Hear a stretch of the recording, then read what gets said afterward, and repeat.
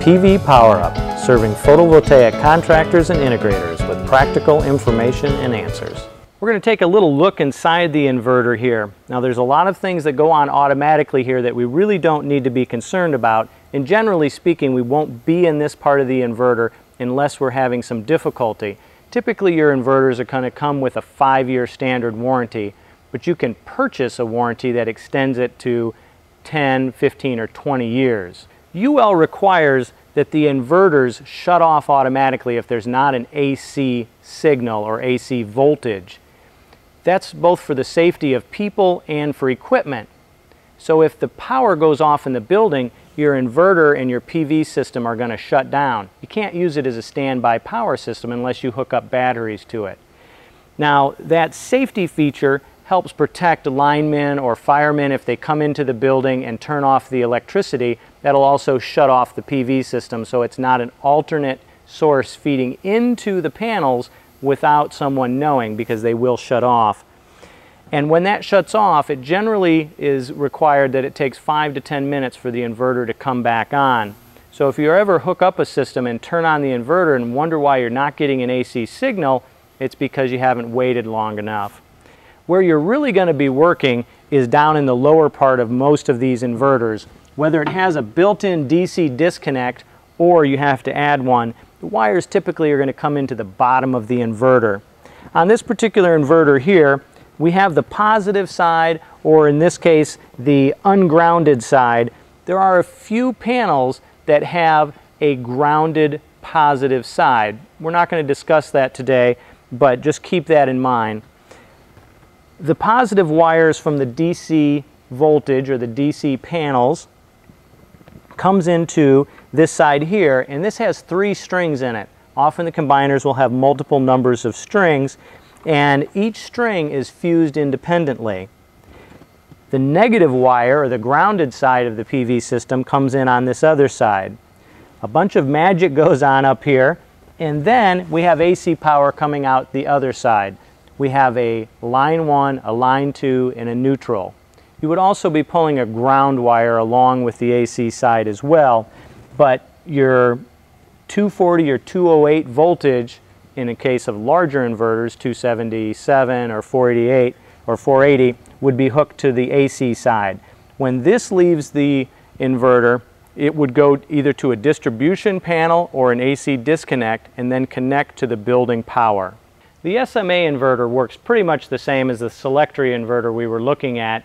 The DC disconnect isn't integral, but it does come as a standard option on most of the inverters. So same concept, you have the string combiner box built into the DC disconnect, and it feeds into the inverter. Out from there, it goes out to the AC power supply and hooks up to the building. When you're getting into larger commercial installations and you're looking at a 3-phase inverter, you can use 3 single-phase inverters to make one larger inverter, or you can buy a single large 3-phase inverter. In most of these installations, you're not going to be running the wires directly back to the inverter.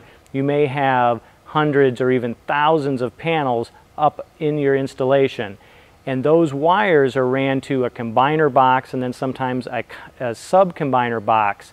So you have many fewer connections actually going into the inverter. Once the connection is made to the inverter, it's going to typically go through one large DC disconnect that can turn off the whole system in one location. This may be required by local codes, by the fire department, or the local utility. Once the power goes into the inverter, it comes out the other side and is ran into the distribution system or through a large AC disconnect.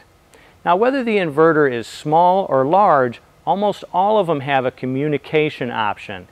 We're not going to talk a lot about that today, but if you want to be able to display, read, or know what your PV system is doing, it's very important to have that capability either built into the inverter or to add it on to keep track of your system. We're here looking at an installation of several SMA 700 watt or 0.7 kW inverters. These inverters are being used for research purposes. This building has several different types of panels with and without trackers to monitor the output and the history of performance over a long period of time. All the data from these inverters are being monitored on a computer at a remote location.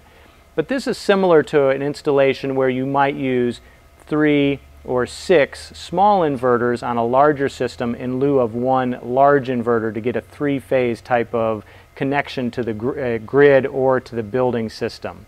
When it comes time to pick the final inverter you're going to use on your system, remember there's a lot of options out there, and if you're not sure which inverter to pick, contact an experienced engineer or integrator to help you make that choice. We would like to thank our sponsor, Inverters Solar, a turnkey integrator and distributor of PV modules, inverters, and all the additional equipment to install a state-of-the-art photovoltaic system. Visit Inverters Solar at INOVATEUSsolar.com to find a dealer, purchase PV equipment, inquire about dealerships, or speak with a salesperson about Inverters Solar's turnkey services including feasibility studies, engineering, construction, and financing.